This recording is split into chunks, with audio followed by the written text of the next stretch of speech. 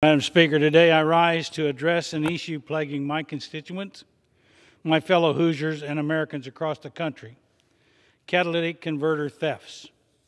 From the outside looking in, catalytic converter theft may seem like a small problem, but law enforcement, auto dealers, and the growing number of victims of these crimes will tell you otherwise.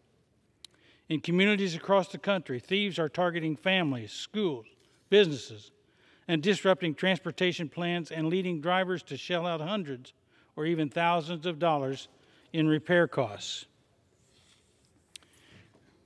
For those of you who are unfamiliar with catalytic converters, this auto part is required to reduce the potency of toxic emissions from internal combustion engines and is usually made up of precious metals like platinum, rhodium, and palladium, which can be sold to scrap dealers for hundreds of dollars on the black market. The value of these materials, combined with a thief's ability to remove them from a car in a matter of seconds, makes them a prime target for criminals looking to earn cash with little risk.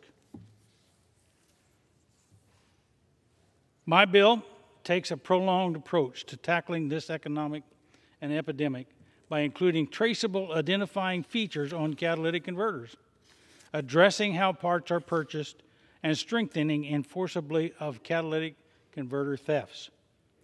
By creating a system where law enforcement can link stolen catalytic converters from their vehicles of origin, prohibit the purchase of disassembled catalytic converters, and codify catalytic converter thefts as criminal offenses with criminal penalties, it is my great hope that we can curb these costly thefts.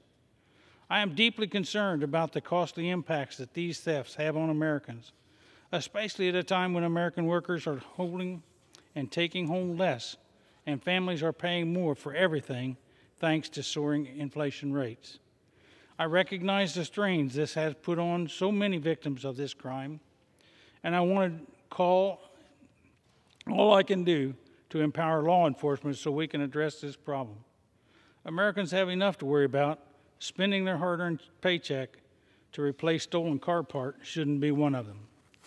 I want to thank my colleagues on both sides of the aisle who have joined me in this effort to empower law enforcement and deter future theft by joining the PART Act. I believe that this widely bipartisan issue can be an easy win for Congress by offering a straightforward and impactful solution for law enforcement struggling to address these rampant crimes across the country. I hope you will join me in putting an end to this issue by supporting H.R. 6394, the PART Act.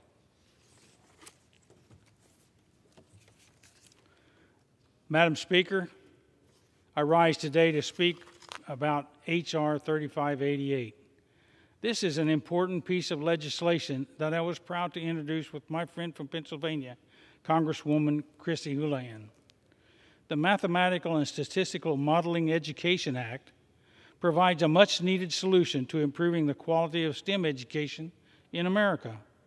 This legislation advanced mathematical instruction by incorporating modern tools and context, including data, statistics, and computation. Mathematical modeling is currently taught on a limited basis, yet is the foundation for the important work our nation is addressing within research, development, and technological innovation.